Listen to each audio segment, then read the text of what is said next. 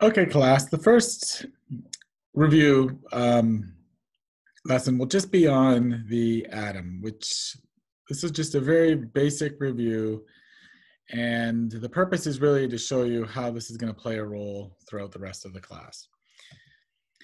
So when we think of the atom, there have been a number of different little models that we've worked through in Gen Chem 1 about how it works. But basically at its core, what we'll see is that the atom is comprised basically of two parts. One, which is the nucleus, in which the protons and the neutrons reside.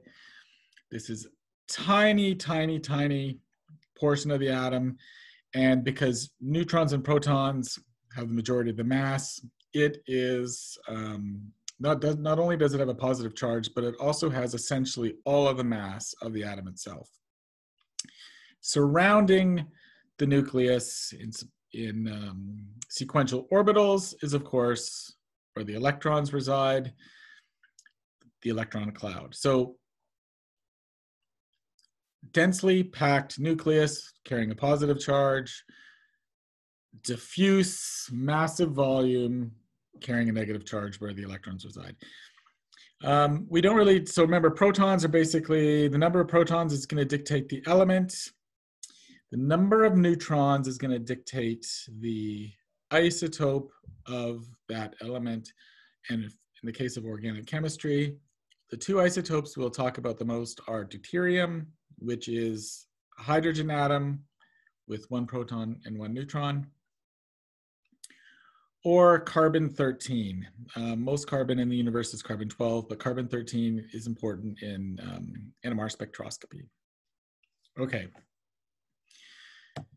Now, when it comes to making bonds, it's all about the electrons. So the electrons are involved in all the bond making and all the bond breaking processes.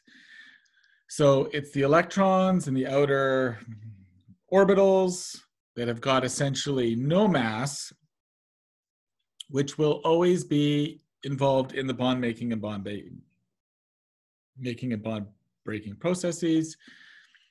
And so the overall mantra to this course is that the negatively charged electrons will always be seeking out the positive or partial positive charge of a corresponding atom when making bonds. So what we're going to be asking ourselves basically is, where are the electrons? And people think that a lot of this course is about, like, you got to memorize a whole bunch of stuff.